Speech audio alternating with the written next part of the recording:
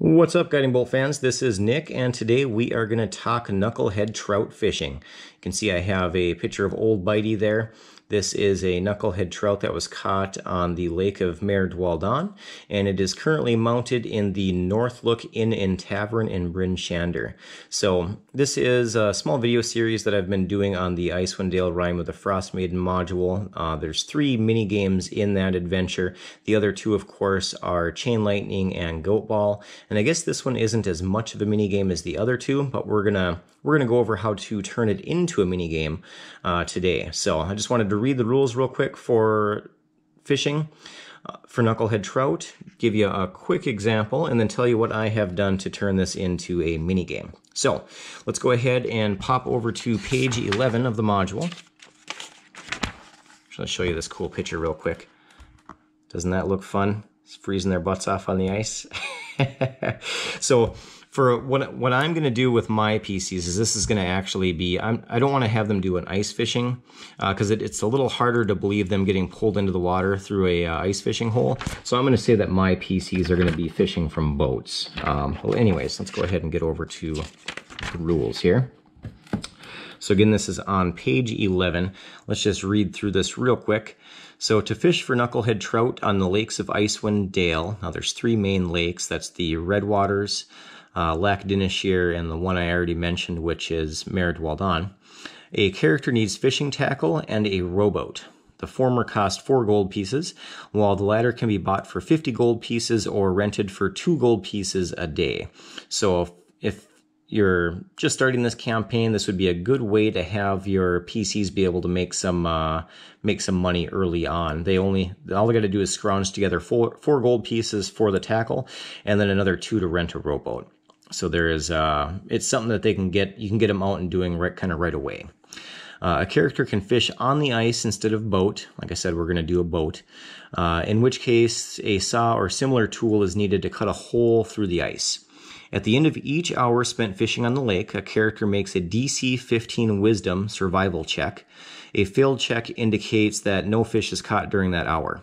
If the check succeeds, the character hooks a knucklehead trout and must make this will be a little bit harder to see in the video, a strength athletics check contested by the fish's strength check to pull it out of the water. So we're going to essentially have a strength contest once the player actually hooks a knucklehead trout.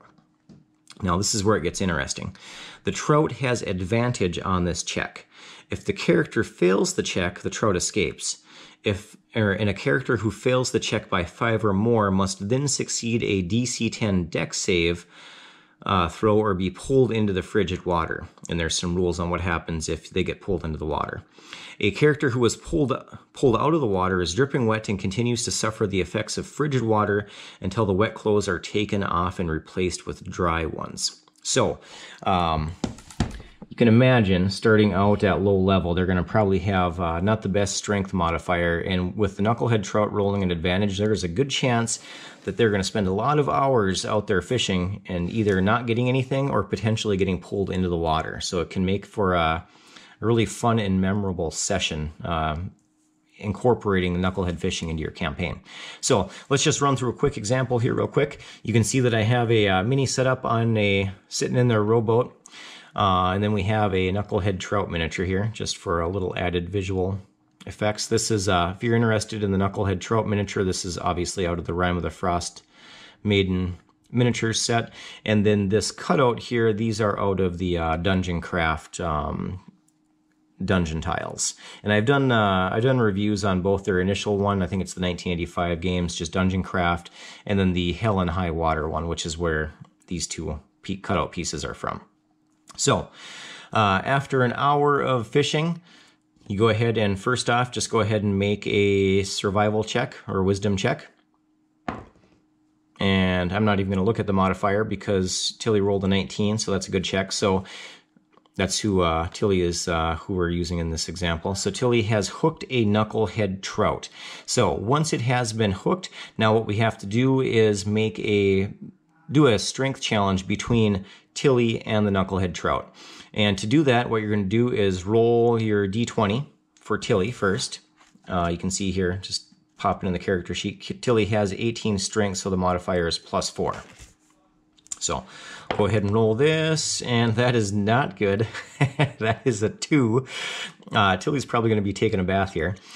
2 plus 4 is 6. Now remember, this is a strength contest, so there isn't a set DC here. Basically what we're going to do is roll for advantage for the Knucklehead Trout, and if Tilly fails that check by 5 or more, which honestly with a 6 there's a good chance she's going to get pulled into the water. So let's go ahead and roll these, and oh yeah.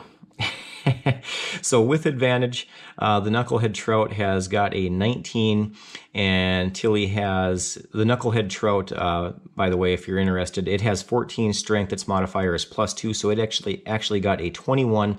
If you have the module, it's on page 295. I'm not going to pull it up for the video, but go ahead and check it out. It's on page 295 is where you can find the stat block for the Knucklehead Trout. So, this thing is basically it. She hooked herself a marlin. The boat's rocking, probably water splashing in, and she almost gets pulled overboard. She's about to go overboard. So now we have to do a DC 10 dexterity save throw to see if she can actually stay in the boat and not get pulled over. So this is dexterity. This is the saving throw section. You can see that dexterity, she doesn't have advantage on that, or not proficient with it rather. So she's going to get a +3 to this roll. And unfortunately, she rolled a 15, so she stays in the boat. She's not taking a swim this time. So that's just one example. I'm not going to go over many examples here. I mean, you get the idea. It's pretty simple rules and just a bunch of checks, but you can see where this can get pretty fun pretty quick. Now, what I would do to turn this into a contest is using all the same rules that we just went over. I'm just adding one little twist to it. And what I would do is if it's, let's say that this is a fishing contest and there's some sort of either cash prize or maybe just a supplies prize at the end of it.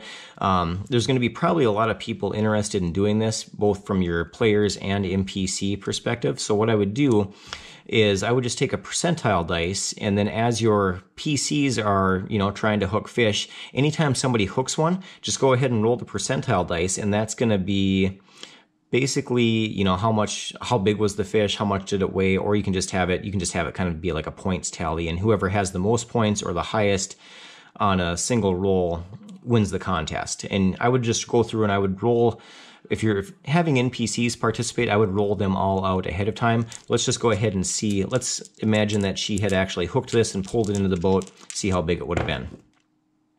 So this is probably a Knucklehead Trout that's on the smaller side. It's a 37 on the roll. So I would just have Tilly keep track of that, and then depending on how many hours it lasts, every hour they make the check, see if they pull one in, roll your percentile dice, see how big it is, and it's that simple to turn it into a contest / mini game. So this is going to be, like I said, a short video. I think we'll go ahead and end it there. If you have any questions, go ahead and put it down below. Make sure to like and subscribe. We put out weekly content, so if you want to stay up on what we're doing, just go ahead and smash that subscribe button. As always, thank you all for watching and commenting and everything that you guys do. We really do appreciate it. So until next time, keep rolling those dice.